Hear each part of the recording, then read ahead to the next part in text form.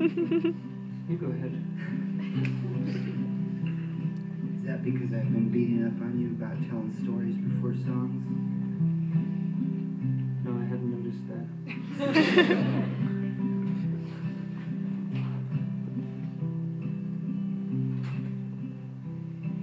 This is the only song I've written that I'd really like you to have context for, in case, in fact, you're listening to the words. Because you should know it's written from the perspective of a dog. So if you're at all apt to empathize with the character in the song, just, I guess, do it from your dog empathy part of you. The dog is also dead, but you'll learn that in the first 4 lines or so. I think that's it.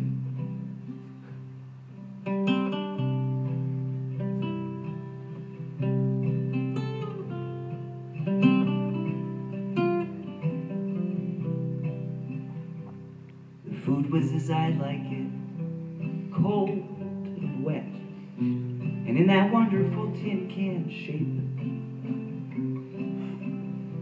I had it marked in a paw print on the dog door the day that I finally planned my escape. The milkman, he tried. You can bet I wanted to survive, but the truck, it just came far too fast. So I write on these scraps my remembrances past, so you don't blame yourself that I've died. They put horses out to pasture, the birds come home to roost. Ain't nothing for a puppy but the backyard on the loose.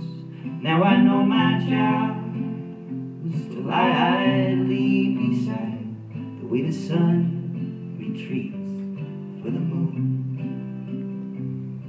I had dreams of walking the world on my own, 4 on the floor every night all alone. I was ready to work for the scruff on my neck, the yearning to find something of my own to protect.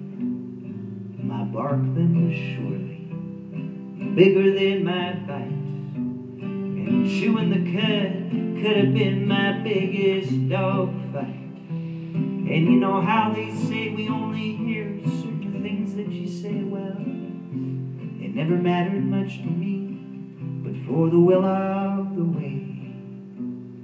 They put horses out to pasture, the birds come home to roost. Ain't nothing for a puppy but the backyard on the loose. Now I know my job is to lie idly beside the way the sun retreats for the moon. So now I'll loosen this collar for a dark bone bow tie to go up and meet the big dog in the sky.